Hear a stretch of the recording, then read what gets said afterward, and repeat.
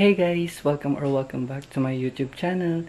Yes, it's me again, Dexter Reyes, and if you haven't subscribed to my YouTube channel, don't forget to click the subscribe button and hit the notification down below. At para ma-update ka sa lahat ng aking every upload here in my YouTube channel.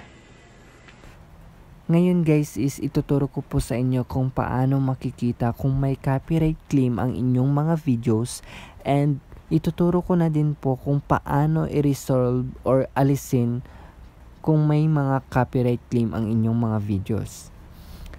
Ang first na gagawin is punta lang sa Safari or Google Chrome at i-search ang youtube.com and pindutin lang yung letter A and request desktop.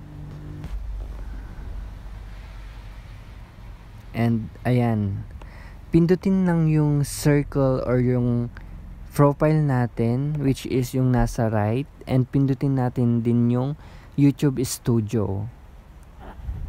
Ayan, hintayin lang natin siyang mag-loading. And next is punta tayo dun sa may left side and pindutin natin yung mga videos natin. Ayan, so dito nyo makikita kung may mga copyright claim kayo sa tabi ng public. Kung gusto nyo isa-isahin and pindutin lang yung ayan, next. Ayan, so ayun, may nakita akong copyright claim ng video ko, which is yung Kunsuka. Ayan, so kung gusto nyo din naman ng pangmadalian or kung gusto nyo din makita agad yung mga may copyright claim sa mga videos nyo, is pindutin lang yung nasa left side na tatlong line, ayan, and makikita nyo na din yung copyright claims. Pindutin natin siya,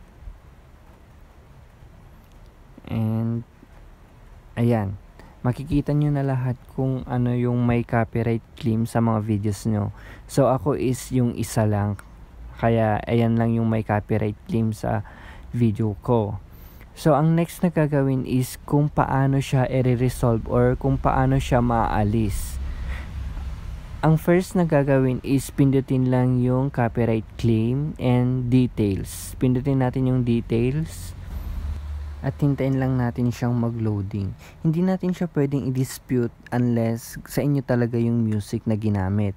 And next is select action and i-mute yung music or yung song na ginamit.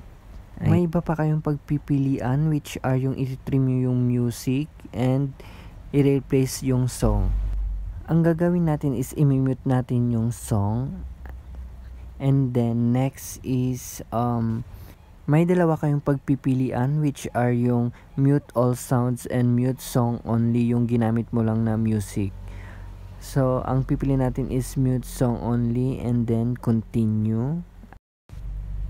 And then yan, sasabihin na this process might take a while. You may close this window. At hintayin mo na lang si YouTube na mag-email sa'yo regarding sa nirequest mong alisin or i-mute yung song na ginamit mo na naka-copyright claim.